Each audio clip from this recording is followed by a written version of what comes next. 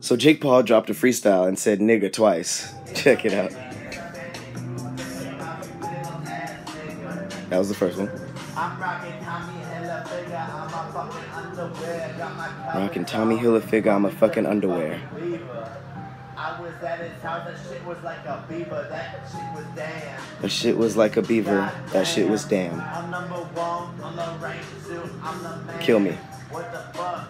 Kill me right now. I'm in my SUV, call that bitch a big truck, I whip it. Like my nigga Richie he make the pussy. Turn this off. Okay. I'm gonna just get this out the way. Him saying nigga twice wasn't even the worst part of that freestyle. That nigga is trash.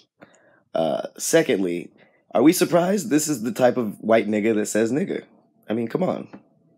He probably thinks he can say it. He looks like a young Larry Bird. But somehow he looks like an old Ellen DeGeneres. But either way, neither one of them niggas can say nigga. His older brother, Logan Paul, was just vlogging a dead body about suicide and making jokes. So I guess it's safe to say that we can solidify the Logans as the worst family in the world.